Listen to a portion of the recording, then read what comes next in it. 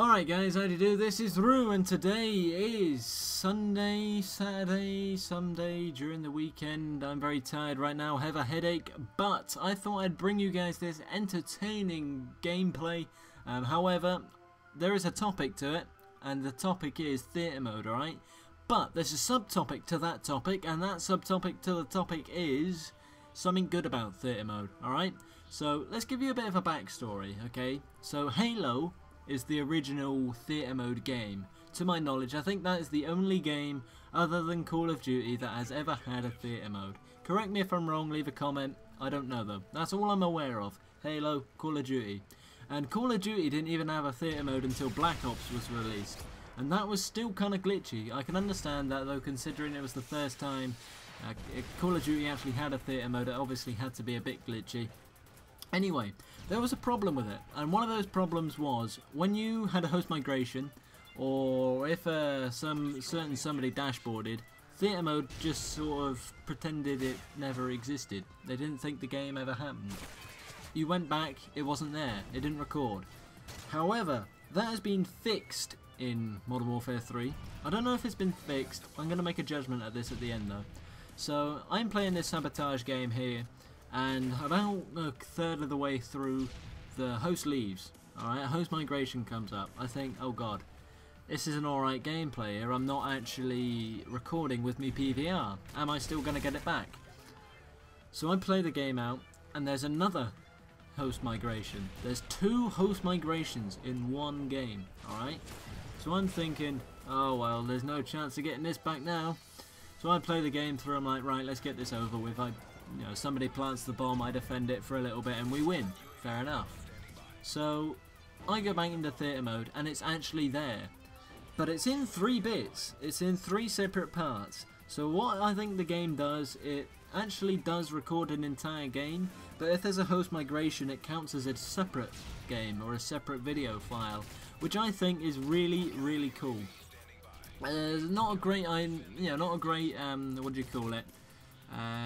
Not a great example with sabotage though, because obviously the host migration happens about 2 minutes in, 4 minutes in, and just before the end of the game, and this gameplay happens to be only 5 minutes long, so it only actually recorded for about a minute each time, so it doesn't give you a great kind of overview as to how this works. But if I had a 10-minute gameplay and 3.5 minutes in there was a host migration, and then again at 7 minutes, it split that video up into like 3 different bits, which would be good. I don't know what I'm going with this. Anyway, I think that's a really good thing to implement, because a lot of the time I'm not really recording with my PVR because it's a bit of hassle really. Like every time I press play, like I may not get a gameplay worth commentating for about 20 games sometimes. I know the other sabotage game I played, I was on for about 3 hours before I got that gameplay for you guys. Oh, it was very, very tedious. But I had games which I enjoyed playing, and I thought there was something I could have taught to you guys about it. But it wasn't exactly what I'd like to upload. It wasn't the best. Maybe it was too slow, maybe it was too quick, maybe it was just like not entertaining enough, something I'd already done before. You know, it's just things like that which kind of annoyed me a little bit. But this, I'm not always using my PVR, and a lot of the times I get host migration. So I think it is a good thing that you can actually do this. Like I was tempted to sort of cut the host migration bits out and like cut the bits where I was going back into theatre mode, but I thought no. You don't do that when you're 399. You just show the audience what you're on about. Now I know I haven't really spoken about it, but look, oh hang on, oh that was another mistake I made. But yeah, I think I took a screenshot or something. I don't know what happened there. Can you explain what this bar means, guys? I don't know what it means. I got a bit like concerned about this. I was like, what do? I just clicked discard and thought, well, alright, leave and go back to the part again. I have no idea what that was about. Anyway, guys, time to round up the video. What do you think about theatre mode? I know I've mentioned this a couple of times in previous commentaries, but this went into a bit more of depth as to good or bad things about it.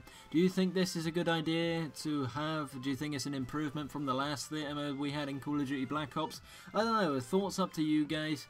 I've been Rue399. I'm going to go and have a coffee and do 3 dual commentaries, I think. I've got 2 going up with somebody and another one going on in a moment. And I've got a GTA 4 video to make. So, yeah, as I said, hope you enjoyed. Hope you learned something and this video was very entertaining. Anyway, I've been Rue399. I shall see you all later. I'm signing out.